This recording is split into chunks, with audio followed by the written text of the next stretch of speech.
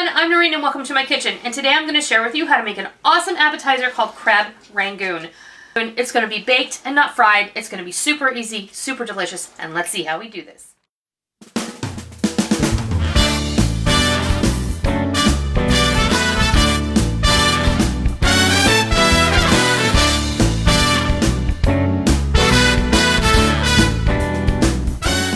Started on the super easy crab rangoon, and the first thing you're going to need is a package of wonton wrappers, and I have like 1.5 packages in here because I had a half a package and I bought a new one, so I put them all in this sandwich container because you don't want these to dry out. So I'm going to put the lid on those until I need them. I have 1 brick of softened cream cheese in here, and to which we are going to add 1 cup of shredded. This is imitation crab meat that I chopped up with my pastry blender. You can use real crab meat if you like, if you want to go to that expense, but every Chinese restaurant I've ever been to uses this stuff. So that's what we're going to use because it's easy on the budget and it's yummy in the tummy.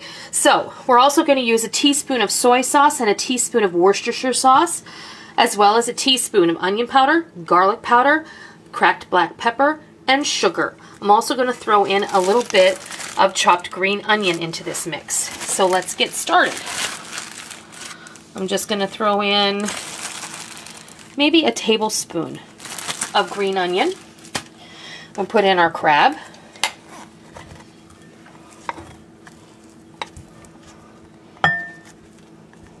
I can't do it backwards. I hate that. I'm not a TV girl. Okay. All of our seasonings, salt, there's no salt, sugar, garlic powder, onion powder, and cracked black pepper, and our Worcestershire and our soy go in there as well. And I think I'm going to grab a wooden spoon because I'm going to be happier if I have that to stir with. And we'll just go in here. You can even get your mixer out here and it would work great. So I'm going to mix this up and I'll be right back and we'll continue on. Okay. There we go. Clean off my beaters. I went ahead and got out my mixer, as you can see. And the reason I did that was because who has time to stand around and stir this with a wooden spoon when I have perfectly good kitchen tools that'll do that work for me, right? Am I lazy? I don't think so. I think that I am using what I have available to me, and you should do that as well. Alright, so now that I have my mixer put away, I have here a little scoop. This is a teaspoon scoop. If you don't have a teaspoon scoop, I understand. So just use about a teaspoon, okay? And we'll show you a teaspoon of filling is about that much. Got it? Alright, so now we're going to want to lay out some of our little wrappers, and I'm going to show you how to form these. Put your little scoop of filling right in the center, and then I have some water. And do it. There's a couple of ways you can shape these. I'll show you the easy way first.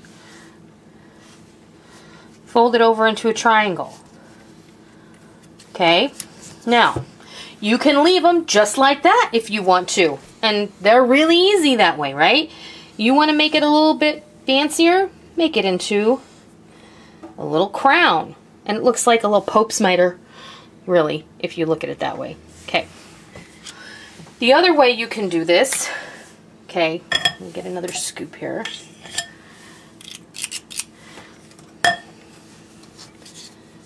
Okay, I'm just going to go ahead and do that simple example again. And you press all the air out from the center, and then you press that seam closed really tightly. You can do it that way. So that's 2 ways, right? Now, I guess there's really 4 ways if you want to get technical. You can do it this way. What you can do is you take it, and let's see if I can do this.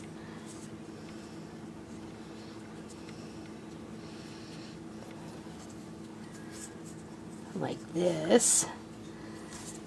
And this is how my Chinese restaurant makes them. little packet like that. Ta-da. That's how my Chinese restaurant makes them. And then if you want to just do a beggar's purse, put your filling in there.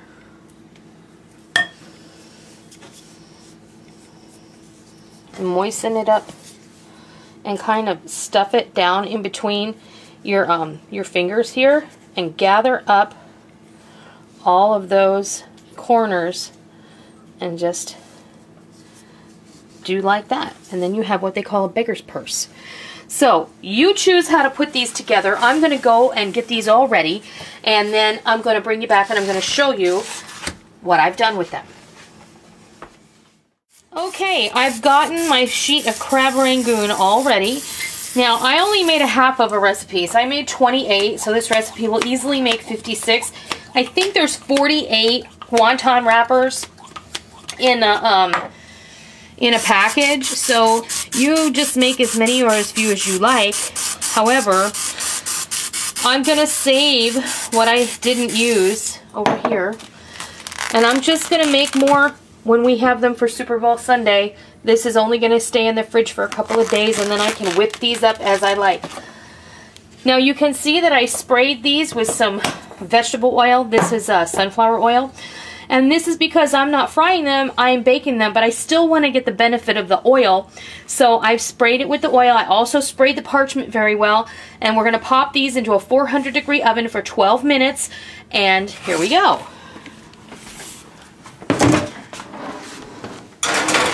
We'll be back when these come out and I can show you what they look like. Okay, we're back. And these were actually in here for 15 minutes. And look how perfect they are. And you didn't have to fry them, and you didn't have to make a giant mess in your kitchen. So what I'm going to do now is I'm going to let these cool for just a few minutes, and I'm going to plate them, and I'll bring you back and I'll show you what they look like. Have it. Beautiful, delicious, baked, not fried crab rangoon that you made at home, quick and easy, with just a few ingredients. We're serving ours today with some sweet Thai chili sauce, otherwise known as Mae Ploy. It's our favorite. And you can serve this with any number of things, but that's what we're going to do. You can serve it with a soy sauce-based sauce like a pot sticker sauce. You can serve it with a sweet and sour sauce or a plum sauce. You decide what you're going to serve this with. Today, it's Mae Ploy sweet Thai chili sauce for us. And I'm going to taste this today, and I'm sure Rick is too. You want me to shove one of these in your mouth, honey? Of course. Here you go. Hot. Is it hot? Mm-hmm. Mm-hmm. Oh, but, oh, so good. Mm-hmm. Mmm. It's very hot. Mm-hmm. Mm. Very good. Mmm. Wow. You're going to really love these, folks. I hope that you try these. And there is no reason why you shouldn't. They're so simple. And, I mean, they're so cheap to make. When you order these from the Chinese restaurant, I think we get 6 or 8 in an order, and it's ridiculously expensive. Mm-hmm. I mean, at least have to order 2 orders for the whole family. This always reminds me of my birthday, because that's what I like to have on my birthday is Chinese food. So, there you have it. Homemade crab rangoon, quick and easy and delicious. I hope you try it. I hope you love it. And until next time, I'll see ya.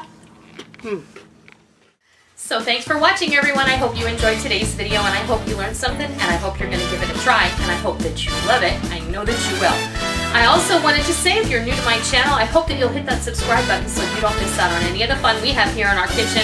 And also, you can follow me on Facebook, Twitter, Instagram, Google+, and also on my blog over at blogger.com. There will be links to all of those things in the information bar below. So, I hope that you all have a great day, and make sure that you come back tomorrow. I'll see ya!